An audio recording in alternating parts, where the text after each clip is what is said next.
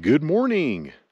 I'm here at the Chapin Pass Trailhead off Old Fall River Road, located inside the Rocky Mountain National Park.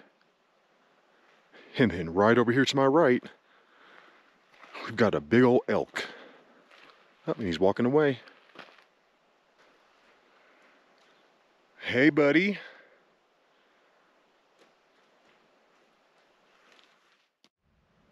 And today, I'm gonna go for Desolation Peaks, looking at about 5 miles out with just under a 2,000 foot elevation gain. It's not the elevation gain or the distance that's the problem, it's the terrain. It is atrocious. And I can tell you right now from the start, I'm not gonna make it to the summit, so you can't hike fail me. Official start time, 6:20 a.m. Oh, and the elk is back. I had a feeling.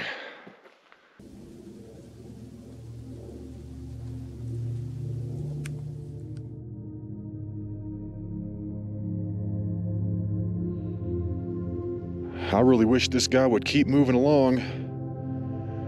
I've got a really long hike ahead of me, and I need to get it started here. He's not moving, guys. He is literally just right off the trail, and I can't get by yet. Oh, don't go back this way. Don't go back this way. No! All right, guys. Since I can't seem to get by him here on the trail, I'm gonna have to audible and go plowing up the side here for a second, go around him, because I really do have to get this hike started. I've actually found a little trail out here, so I'm gonna follow this. And after a tiny bit of whacking, I'm now rejoining with the main trail. All right, I'm back in business. It is a beautiful day so far. I'm really hoping it stays that way.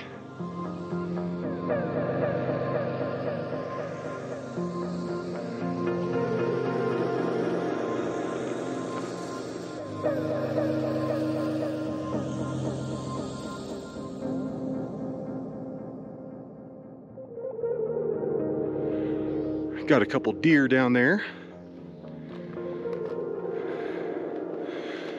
And then way out in the distance is Flatiron Mountain. And that is a really great view of Marmot Point. And you can barely see Old Fall River Road leading up to the Alpine Visitor Center. That is Sundance Mountain. And just on the other side of it is Trail Ridge Road.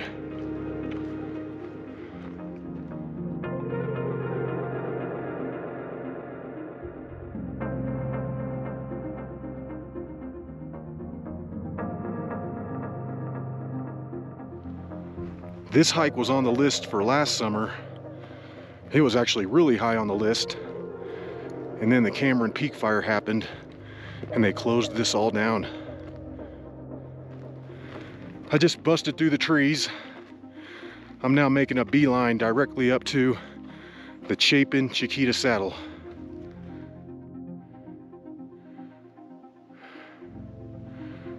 This is beautiful. And then coming into view out there, that is Flatiron, way out there on the end, and Desolation Peaks. And you can see the 3 high points in between. And then right here, this one is Chiquita.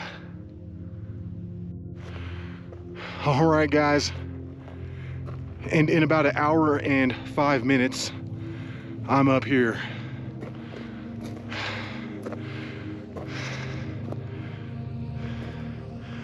This is gonna be the Chapin Chiquita Saddle. And this is at an elevation of about 12,000 feet. I'm just making my way up the side of Chiquita here. This isn't too bad.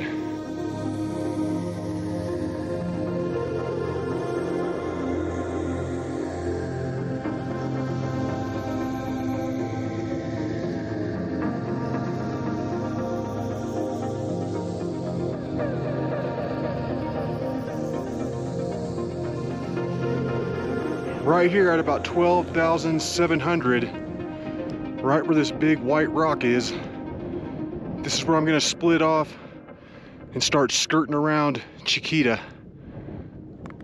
Right out there, that's the Desolation Peaks.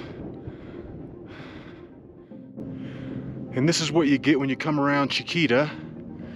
It's looking up at Ypsilon. We're about ready to hit the saddle. And then I'm just gonna have to skirt Ypsilon and take it straight on out to Desolation Peaks.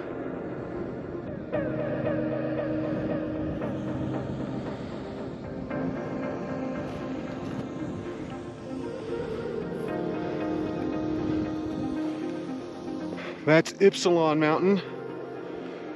I'm not gonna be going to the top of that today, I don't think. But I'm just under the saddle right now. Took me an hour and 50 minutes to get here. Only took me about 15 to skirt around Chiquita. But I'm gonna keep heading straight for Desolation Peaks. All right. I've done a majority of the elevation gain so far. It's done. This hike is about to start getting rowdy. It's pretty much gonna be rocks the rest of the way. I'm getting a lot closer, and it's within reach, but that is still well over a mile out, believe it or not. Looking at about 1.3. It looks like these rocks are thinning out a little bit, which is good. I just went through some pretty nasty stuff, but it wasn't as bad as I remember it being. It's pretty flat, and I'm getting there, guys. And just so you know, I'm only gonna make it to about right there before I get scared and turn around.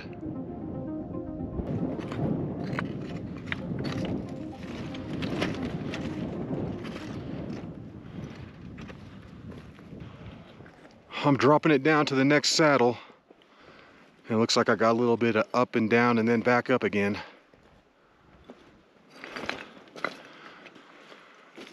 This hike is a boot buster and also has a high potential of knee popping. Just so many loose rocks. You step on one, you think it's going to be solid, and it just totally gives out. Well, I can tell you right now, this part is going to suck on the way back. Oh, yes it is. Made it down to the saddle. And this is awesome. Desolation Peaks is looking gnarly. I got to go up and over this high point to get to them.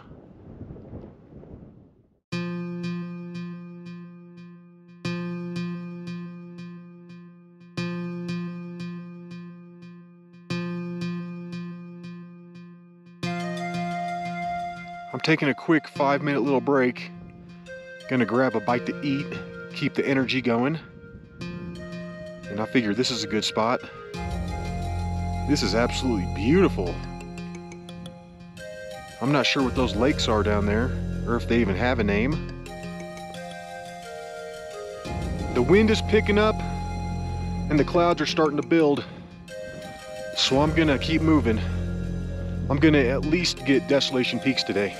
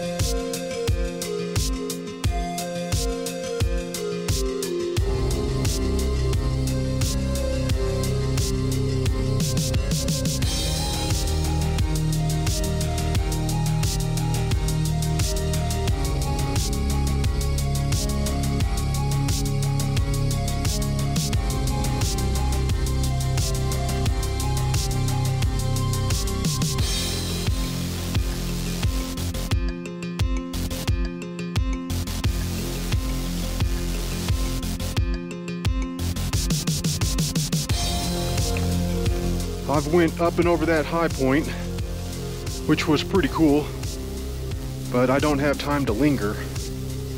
I gotta keep it moving because this hike is really hard on the way back. Got a lot of uphill. I'm having to drop it down one more time. And then the final push uphill.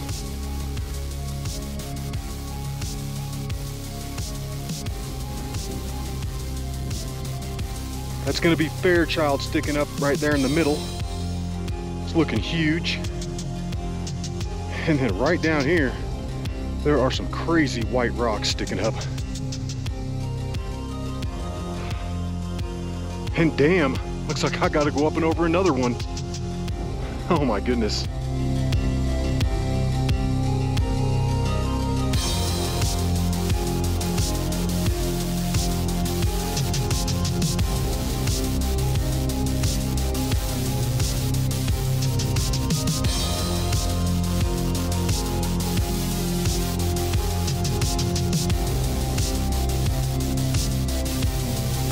This is getting real crazy through here. But I think I'm about ready to hit the corner and it should start dying down. But my goodness, this is difficult.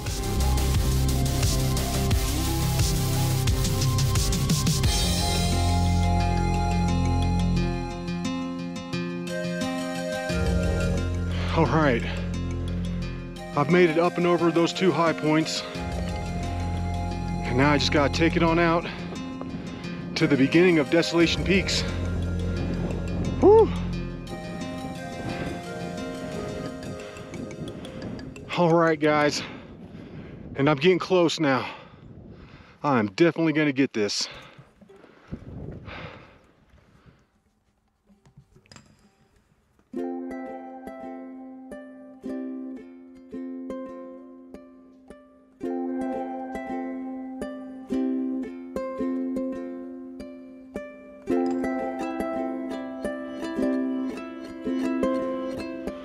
It's pretty dang windy up here. Wow.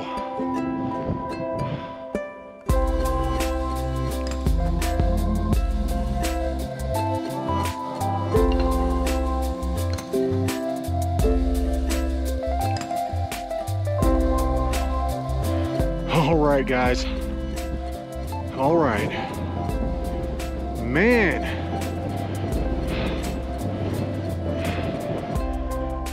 And another one. This one is the smallest little hump that I'm having to skirt, but it's still annoying.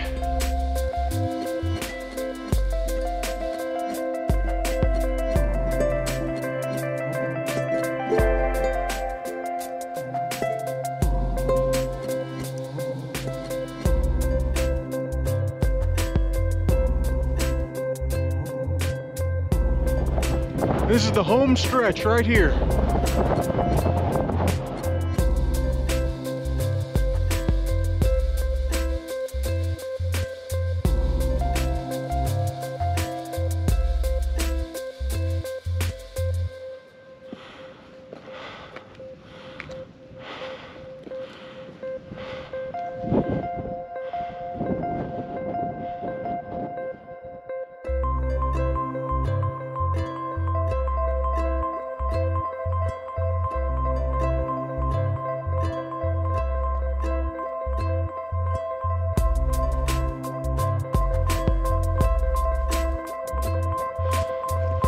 All right, guys, and in about 3 hours and 40 minutes, I'm up here, Desolation Peaks.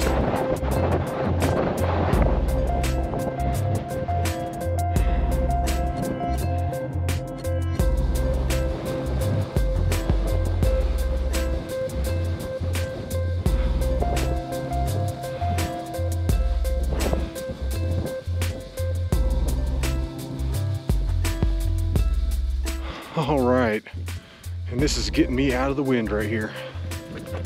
I'm probably not going to go much further, and that's simply because I can't. I'll fall off and die. And this is a view from my spot.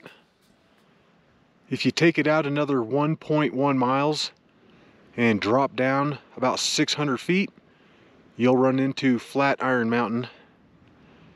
I don't think I'm gonna do that today.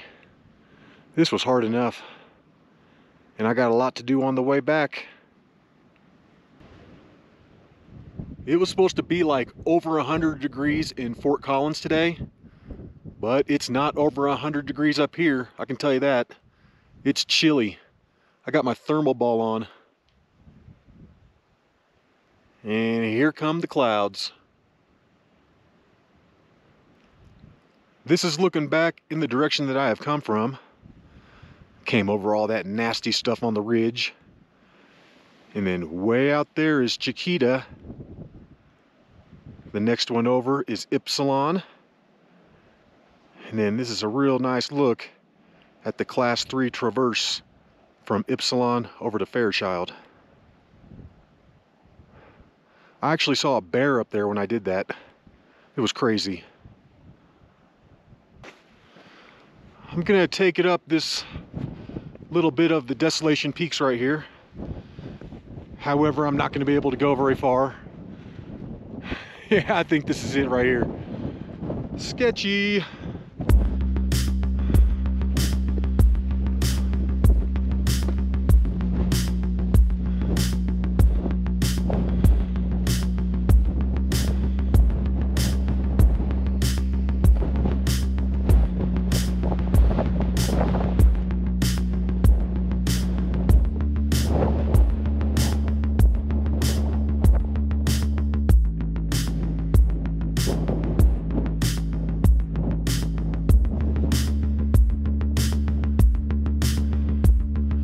This just starts getting real sketchy, real quick.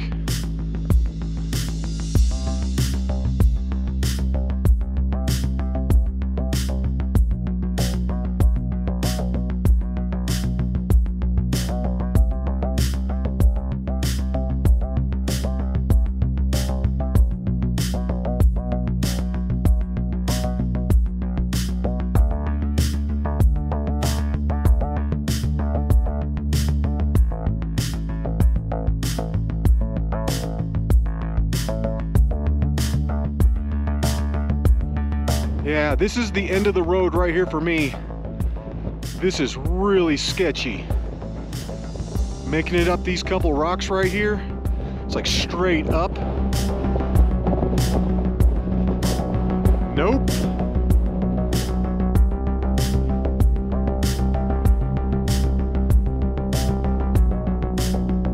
And that's looking back at the direction that I came from. And you can see I didn't make it very far out onto this ridge. It just starts getting super crazy, super quick.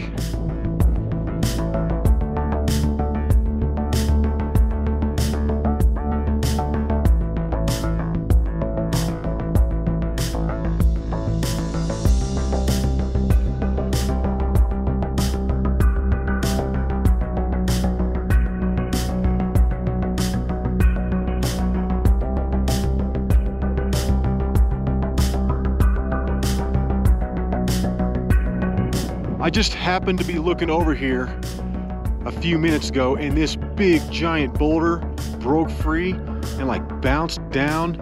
It just made the most horrific noise. Sound like a car crash. Yeah, that tripped me out. I thought it was an animal or something, but no, this big boulder just came bouncing down. I can see Mirror Lake way out in the distance, and it looks like it did not get burned for the most part. I don't know, I see some orange trees. They might have got singed.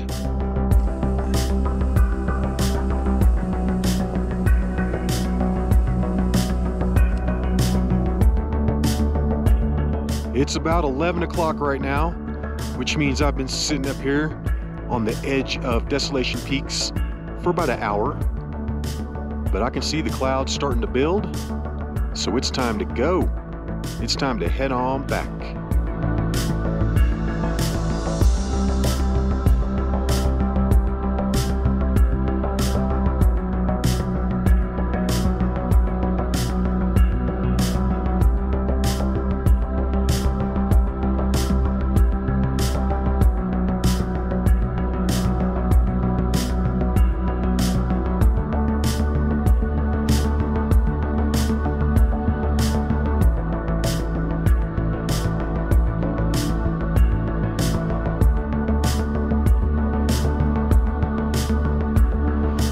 super pumped right now, guys.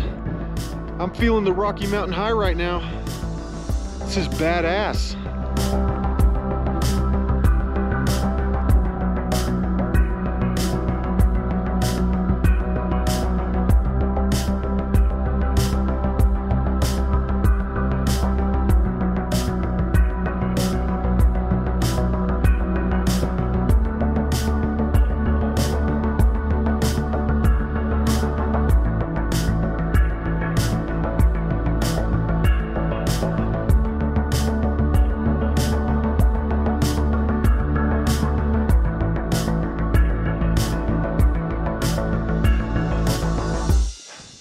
I'm about ready to get into my third GoPro battery, which I've never done before. And that means this is going to be a super long video. My apologies. Everything is just so awesome up here, I want to keep recording it. And the GoPro makes it so easy. So easy. I love this camera. It's so smooth, it's like I've got it on a dolly or a gimbal.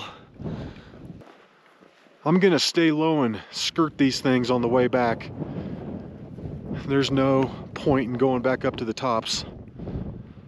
I'm honestly just gonna try and make this as easy as possible. Oh my goodness. Yeah, this part right here sucks for about the next 1.7 miles or so. But it's cool, it's a nice day. Clouds aren't that serious, and I got plenty of water.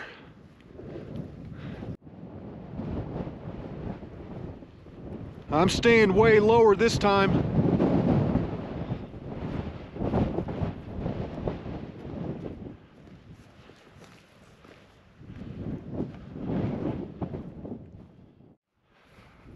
I'm just staying below the ridge where it's a little easier here.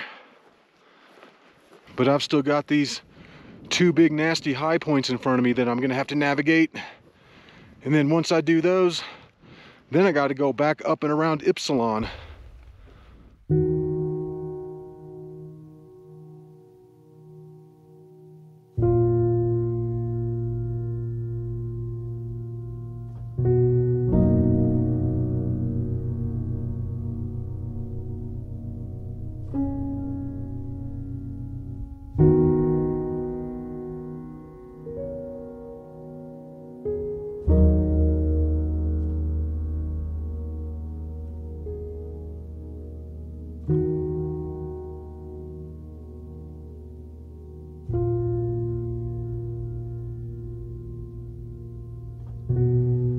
One down, and then one more to go before I get back to Ypsilon.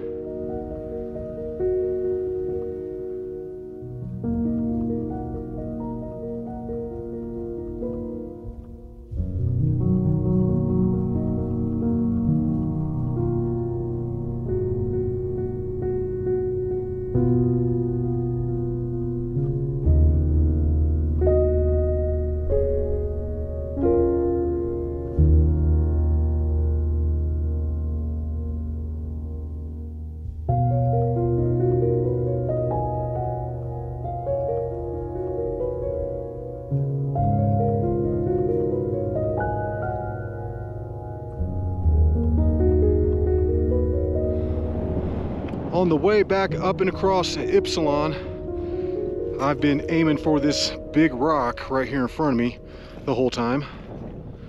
I passed that on the way down. I'm about halfway around Ypsilon. I'm actually only about 4/10 of a mile away from the summit, but it's like 650 vertical feet above me. So I'm just gonna keep skirting it. I've only got one more mountain to go around. Mount Chiquita. I'm floating along here at just under 12.8. And this shouldn't take too long at all. And then I'm gonna rejoin with the trail and be home free. And here comes the rain.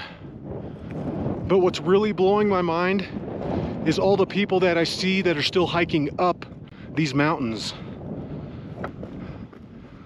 And I have made it back to the trail. This took me about 1 hour and 50 minutes from Desolation Peaks. And I am really glad I didn't decide to go for a flat iron, because I would have got caught up here in the rain for sure. It looks like everything from Twin Sisters up to Long's Peak and around the Continental Divide back to Bear Lake is just getting hammered with rain right now. I'm really glad I didn't decide to hike in that area, because look above me right now. Look how it just stops right here. Boy, that felt like it took forever to come down Mount Chiquita, but in reality, it only took like 20 minutes. Whew, all right. This is the last leg of the hike. It's getting dark up there. Oh, I think I timed this perfectly. Here in about 15 or 20 minutes, I'll be back in the trees, and I should be safe from lightning and stuff at that point. And that's looking back at what I did today. Wow.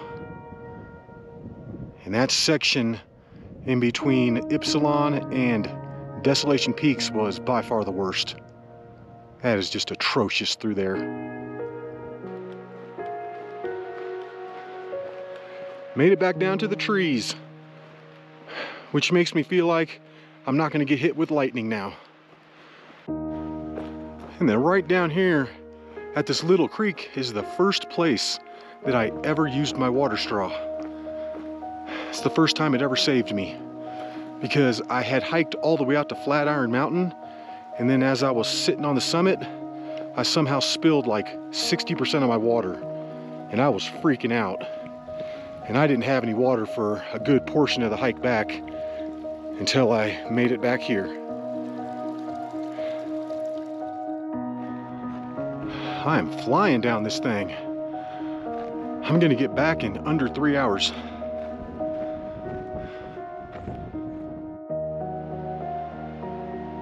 I should be done with this thing in about 10 or 15 minutes. And the Desolation Peaks are looking pretty far away right now. That takes a lot to get over there. I'm back down to the very first trail split, and I actually missed this on the way up because I had to bypass that elk. But right here the trail is closed, and they don't want you descending down to the creek. It is 1:55 right now, which means that took me 2 hours and 55 minutes to get down. Not too bad. Not too bad at all. It took me 3 hours and 40 to get up. Hope you enjoyed it. And until the next hike, y'all, peace.